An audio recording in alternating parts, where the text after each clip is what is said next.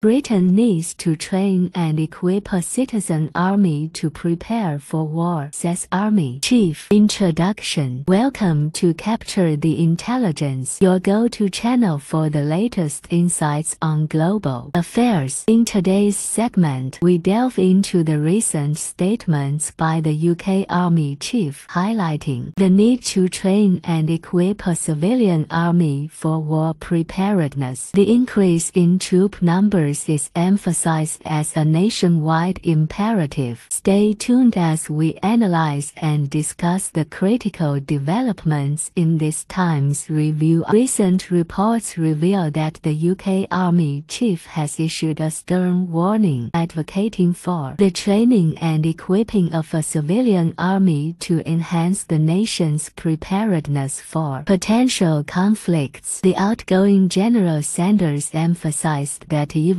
conventional battles may not be sufficient, citing the groundwork laid by Eastern and Northern European allies for national mobilization. This public address by General Sanders critiquing the shortage of military personnel has garnered global attention. It aligns with earlier statements from the UK Defence Minister suggesting preparedness for potential NATO-Russia conflict and the possible conscription of British citizens. Recent revelations about Russia's comprehensive plans, including potential attacks on Baltic states in defensive strategies, further underline the urgency of military readiness. This discussion extends to the infiltration of non-democratic nations like the United Kingdom and the United Kingdom, and the importance of the military's role in the conflict. The United Kingdom has been a key player in the conflict, and the United Kingdom has been a key player in the conflict. The United Kingdom has been a key player in the conflict, and the United Kingdom has been a key player in the conflict. The United Kingdom has been a key player in the conflict, and the United Kingdom has been a key player in the conflict, and the United Kingdom has been a key player in the conflict. The ongoing hearings in the UK regarding potential interference in elections by these countries reflect the severity of the situation. The UK appears to be acknowledging the depth of its vulnerability to such infiltrations, prompting hearings to assess foreign interference. The urgency in General Sanders' call for a civilian army aligns with global trends, including Germany's recent mobilization efforts. The looming possibility of military confrontation and war seems increasingly inevitable. The warnings issued by various sources, including our earlier insights on Capture the Intelligence, are now echoed by high-ranking military and defense officials in the UK. The notion of a citizen army is not without historical precedent. During World War I, Britain mobilized its civilian population to support the war effort, with millions of men and women serving in various capacities, from fighting on the front lines to working in factories and agriculture. The concept of a citizen army is rooted in the idea that every citizen has a responsibility to contribute to the defense of their nation. It recognizes that in times of conflict, the military cannot bear the burden of defending the country alone, and that the entire population must be prepared to play a role. In a broader context, the discussion extends beyond the UK, encompassing NATO allies such as Japan and newly involved countries like South Korea. The collective effort in these nations towards war preparedness highlights the growing concerns regarding the alliance of China, Russia, and Iran. This global shift underscores the gravity of the threats faced by democratic nations. The significance of early intelligence disclosure is exemplified by the revelations from Lude media indicating comprehensive preparations by China, Russia, and Iran for for a global conflict. Lud media expert commentator stresses the authenticity of the 57-minute recording, showcasing unprecedented levels of military intelligence. The validation of these insights underscores the crucial role of early disclosure in global affairs. Sir Patrick's assertion regarding the need for a reliable land force beyond the maritime and aerial capabilities